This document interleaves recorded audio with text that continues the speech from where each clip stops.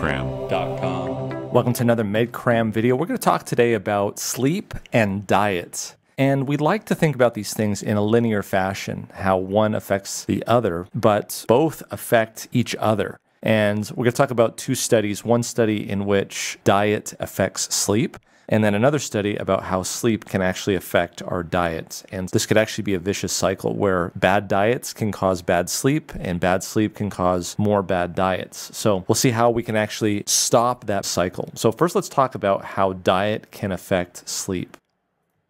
So this is a hypnogram, and what we're looking at is what happens when somebody goes to sleep.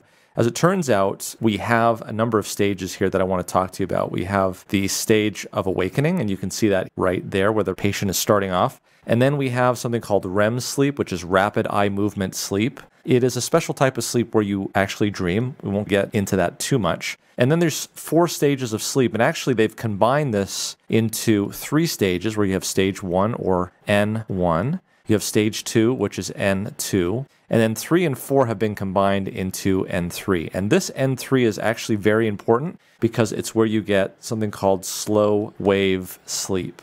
Slow wave sleep is very important in terms of physical restorative sleep. It's also involved in memory consolidation in some cases. But specifically, it's also associated with the secretion of growth hormone, which is a very important hormone, especially in adolescents and teenagers, but also as you get on in life. It was once thought that growth hormone was the hormone of the fountain of youth. So it helps you grow, makes you feel better, well rested. So really what we want to do is maximize slow wave sleep if possible. And anything we can do to increase that is helpful. As we get older, slow wave sleep tends to go away. So notice here that we have stage 1 sleep, which is sort of a transition stage, very minimal stage 1 sleep throughout the night. Stage 2, unfortunately, as we get older, that is the one that we have more and more of. And it's really kind of just sleep without a lot of good benefits, it seems. And then we've got REM sleep, which is mentally restorative, generally speaking, and stage 3 and 4, which is N3 sleep, which is physically restorative. Let's talk a little bit more about slow wave sleep. This was a study that was published back in 2008 titled Slow Wave Sleep and the Risk of Type 2 Diabetes in Humans. And what they showed is when they suppressed slow wave sleep, or this N3 sleep, especially in young, healthy adults, what it showed was that there was a marked decrease in insulin sensitivity. And this led to reduced glucose tolerance and increased diabetes risk. Oftentimes, when I talk about dietary studies, people have a hard time believing that diabetes could be caused by anything else other than ingestion of sugars. There are so many things that can increase the risk of diabetes. Sleep. We have studies that show that increased exposure to sunshine and being outside can actually reduce the incidence of diabetes. Here we show that a reduction in slow wave sleep at night can increase the incidence of insulin resistance and therefore diabetes. And so diabetes and insulin resistance is much more than just dietary carbohydrates. And we'll show you the studies in the links in the description below. You can see here, after just 3 nights of slow wave sleep suppression, we can see that insulin sensitivity goes down and that glucose tolerance also goes down after just 3 nights of slow wave sleep suppression. So let's talk about unhealthy diets. Now, this was a paper that was just published this year, actually just recently here in May 2023, and it's titled Exposure to a More Unhealthy Diet Impacts Sleep Microstructure During Normal Sleep and Recovery Sleep, a Randomized Trial.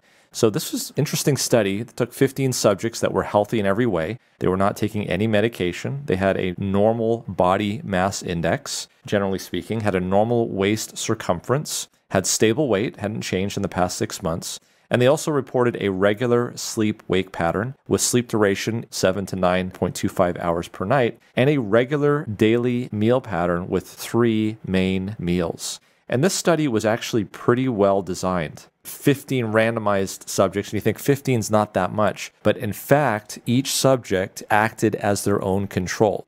So what really increases the power of this study is the fact that they were randomized and it was a crossover trial. What they were randomized to was a high-fat, high-sugar diet on one side and a low-fat, low-sugar diet on the other side.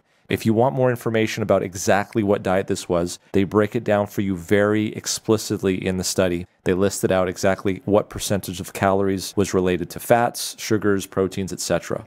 And they did this for 7 days. So they were randomized to one or the other. And then they flipped after a 7-week washout.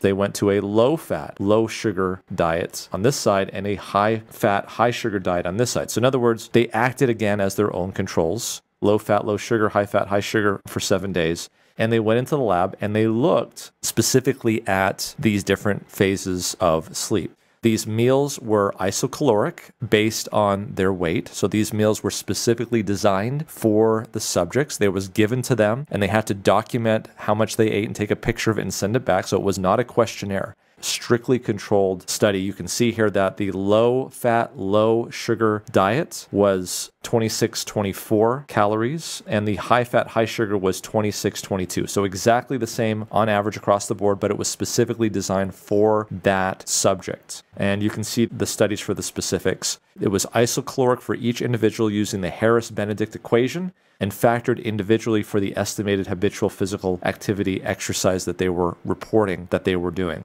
Extremely well-designed, crossover, randomized trial. So let's see what they found. Looking again at the amount of slow wave sleep. Now, you can get slow wave sleep in N3. You can get slow wave sleep in N2, although it's not as high. And of course, in total in non-REM, which is all together.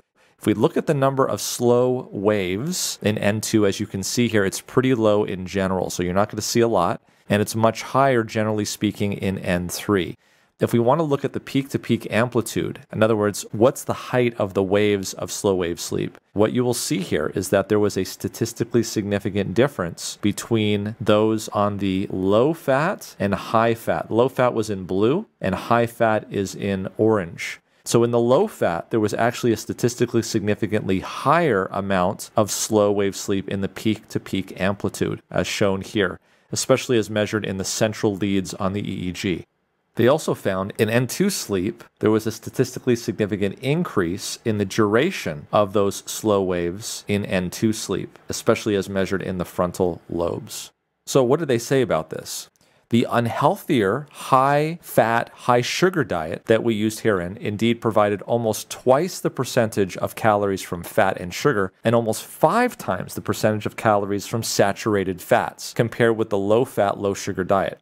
On the high-fat, high-sugar diet, the percentage of calories that participants obtained from fat, which was 44%, and saturated fat, which was 18.6%, slightly exceeded the average reported 36% and 12% respectively, and the recommended daily intake proportions, 20% to 35% and less than 10% respectively, for U.S. citizens in the 2015 to 2020 Dietary Guidelines for Americans. The percentage of calories from sugar was, however, less than the average daily intake across the U.S. age groups. So it was about 17.6 versus 19 to 23%.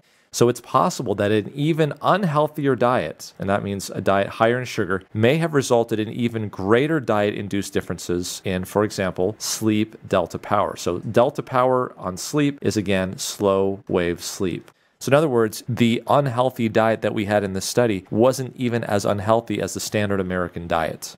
So in conclusion, they said, we herein provide novel evidence to indicate that exposure to a more unhealthy diet, higher in proportion of daily calories from sugar and fat, can impact several sleep parameters that are known to be associated with restorative properties of sleep in humans.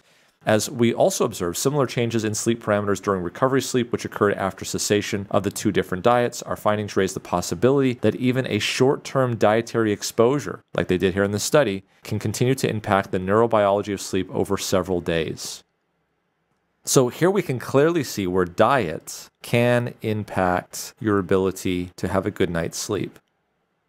Let's quickly look at another study that completes that circuit. Here is a study that was published titled, "A Single Night of Moderate At-Home Sleep Restriction Increases Hunger and Food Intake in Overweight Young Adults." So these were adults that were a little bit more overweight, so BMI around 27.5.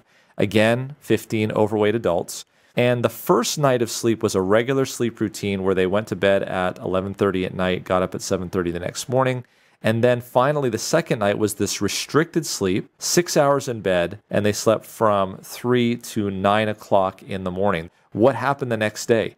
Energy intake was increased the next day, highly statistically significant p-value there, with increased fat and protein intakes, both statistically significant, and feelings of hunger that were statistically significant. Not only that, but because they did not get a good night's sleep, systolic blood pressure was higher and heart rate was faster the next morning.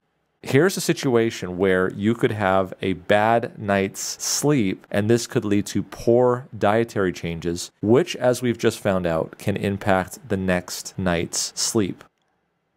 So essentially, bad night's sleep leads to worsening diet. Clearly, we need to be working on both getting a good diet and a good night's sleep. I would be remiss if I did not tell you that at MedCram.com, we have a number of courses that look at, for instance, sleep apnea, which can certainly impact your sleep, insomnia, and also optimal health and immunity explained clearly. If you have difficulty with insomnia, I highly recommend viewing this course. We have a newly updated sleep apnea course with over 208 reviews, 5 out of 5 stars, and it also is available for continuing medical education credits. So come over to medcram.com, subscribe, turn on notifications, and give us a thumbs up if you enjoyed this video. Thanks for joining us.